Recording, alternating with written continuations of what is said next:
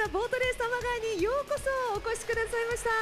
さあ今年のボートレースオールスターもいよいよ今日は3日目となりました。ぜひですねオープニングセレモニーのように皆さんの大きな声援で最終日優勝戦まで楽しんでいただきたいと思います。さて今日はですねこちらのステージでトークショーが目白押し。まずはですね倉持莉々選手そして出口真央子選手のトークショーを届かないたいと思います。 MC は私高尾明子です。どうぞよろしくお願いいたします。見慣れた顔の方もいらっしゃいますんでねぜひ盛り上がっていただきましょう。さあ皆さん準備の方はよろしいでしょうか。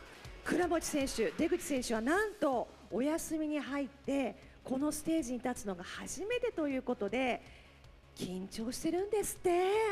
絶対嘘でしょ。今お客さん笑いましたもんね。私も嘘だと思います。だけどもせっかくなので皆さんの大きな温かい拍手でお迎えしていただきましょう。それではご紹介いたします。倉持莉々選手出口真央子選手の登場です。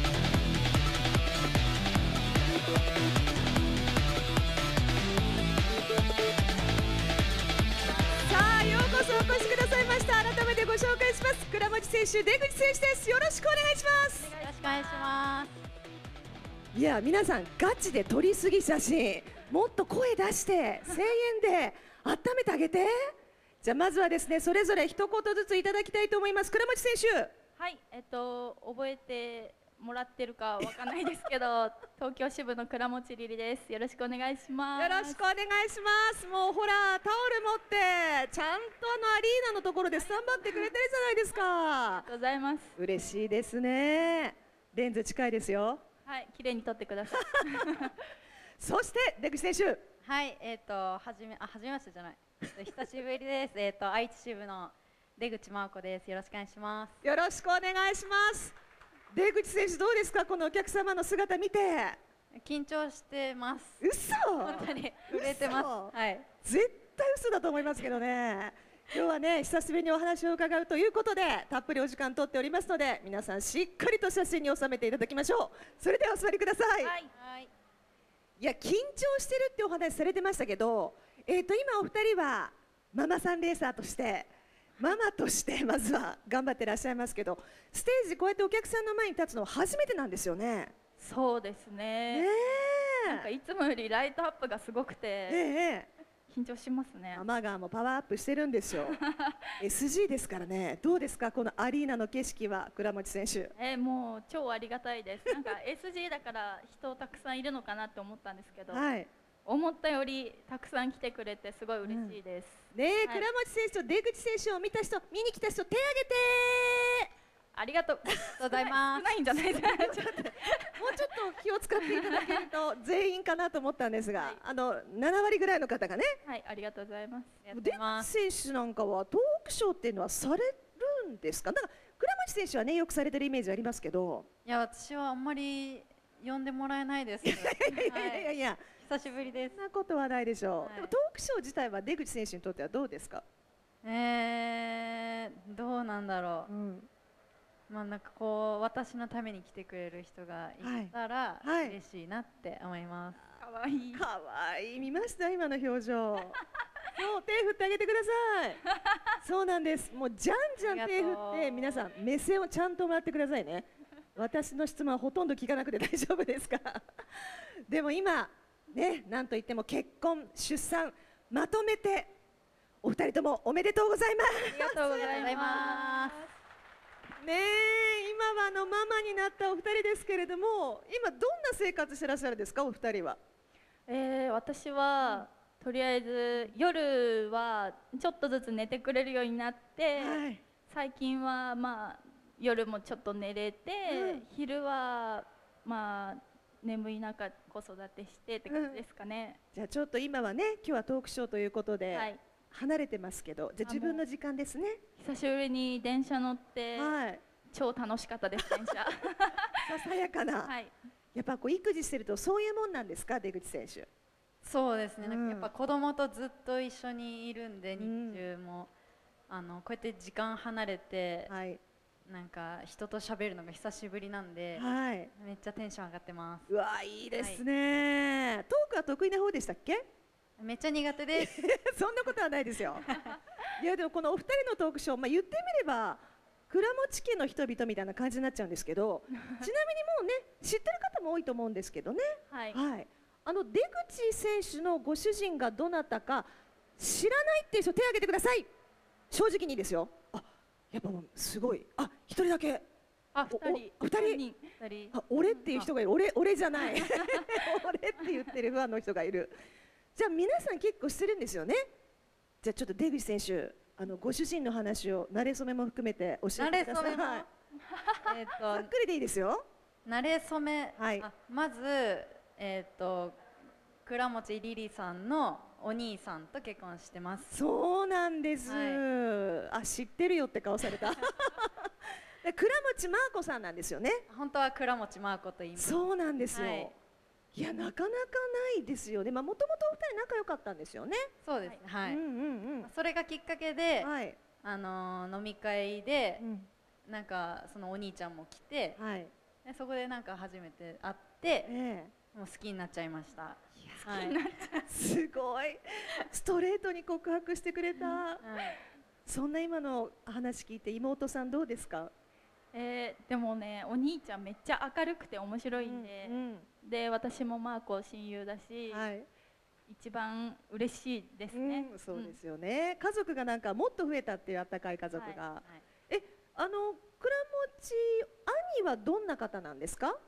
ご主人はいろいろややこしいんですけど兄ご主人は、はい、いや本当になんか世界一面白いと思ってます。すごい、もう大絶賛ですね。めちゃくちゃ面白いよね。めちゃくちゃ面白い。それ倉持選手も面白いのは家系なんですかね。いやでも私は酒飲まないと喋らない。お兄ちゃんは酒飲めないけど、もう根っからのもうなんかね、なんだろうね、あの人。なんだろうね、なんかすごいんです。まあ確かに YouTube でもねご覧になった方いると思いますけど、陽キャラですよね。鬼のねえ、もうそのまんまですか？まんまですね。ずっと喋ってます、なんか家でも。ちなみにJLC で流れていた元ボートレーサーの佐藤京子さん、同期ですよね。はいね、JLC の YouTube 動画見たって方手を挙げてください。あ、ご覧になった方やっぱいらっしゃいますね。ぜひよかったら見てください。何階の何でしたっけ？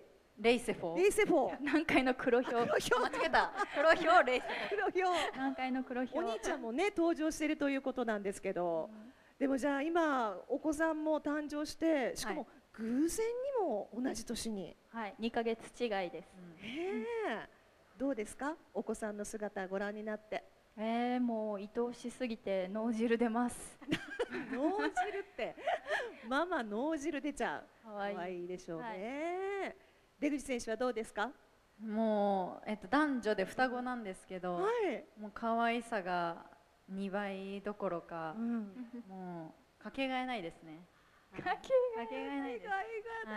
だって言ってみれば2人お中にいたわけですよね。大変だったでしょう。出産までの道のりどうでした？まあ意外とでもリリちゃんと出産の時期重なってたんで、一緒に遊んだりして苦しいながら、まあ楽しかったですね。何が一番苦しかったですか？やっぱお酒飲めないこと。そこは共通なんですね。はい、お酒も我慢して。はい。でも双子がお腹にいる感覚ってどんな感じだったんですか？一人がちょっと分かんないですけど、もう寝返り打つのも本当一苦労だし、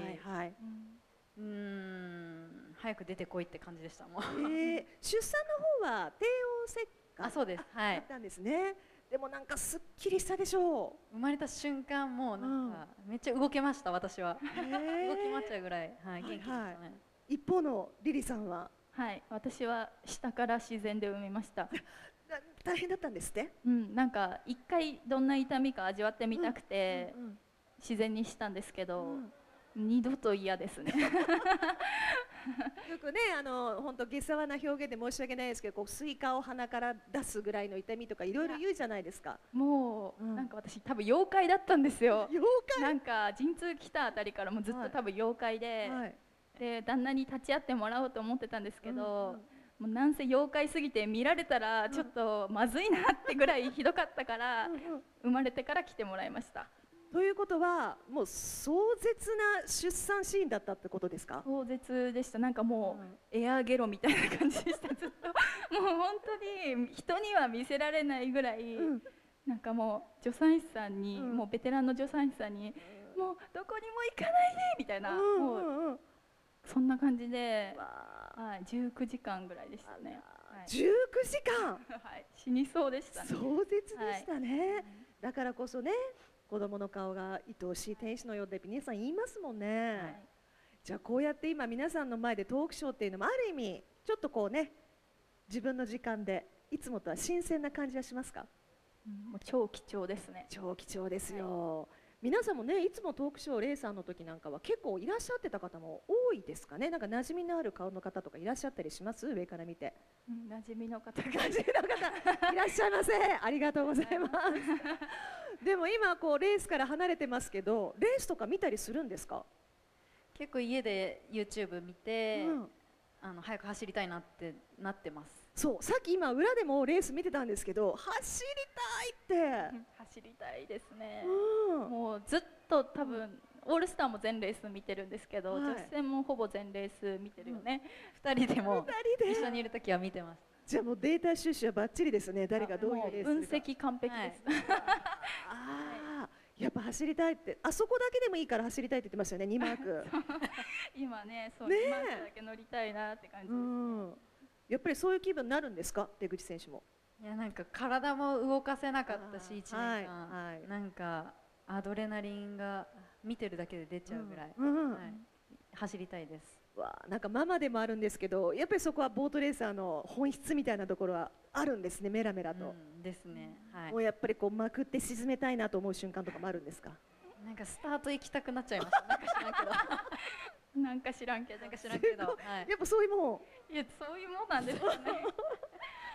なんかブランクがあると走りたくなっちゃうんですかね。なんかこう、おりゃーみたいな気持ちに日頃ならないから、やっぱこのレースの緊張感とか、やっぱ久しぶりに味わいたいなとはなりますよね。またこう客観的に見てるからなおさらなのかもしれないですよね。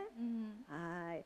というわけで、なんか今日はママさんトークショーみたいになっちゃいますけども、この後の6レース発売中には今度はちょっとボートレースの話もしてみたいなと思ってるんですが、まだまだ喋り足りないですよね。はい、早いですね。そうなんです。もう締め切り6分前になっちゃったんですよ。あっという間ですね。でも皆さんこの後も来てくれますよね。ねえねえ。大体2回目ちょっとお客さん半分ぐらいなんですよね。さすがトークショーに慣れてらっしゃる。そうなんですよ。そういう傾向がありますので、ぜひ皆様この後ですね、6レース発売中に再び倉持選手、出口選手に登場していただきますので、ぜひまた集まっていただきたいと思います。それでは一旦お別れとなりますので、倉持選手、出口選手、どうもありがとうございました。ありがとうございました。大きな拍手でお送りください。しっかり手振ってあげてくださいね。なんかお立ち台みたいな音楽で退場しましたけども、さあこの後はですね、再び6レース発売中に登場となりますのでお楽しみください。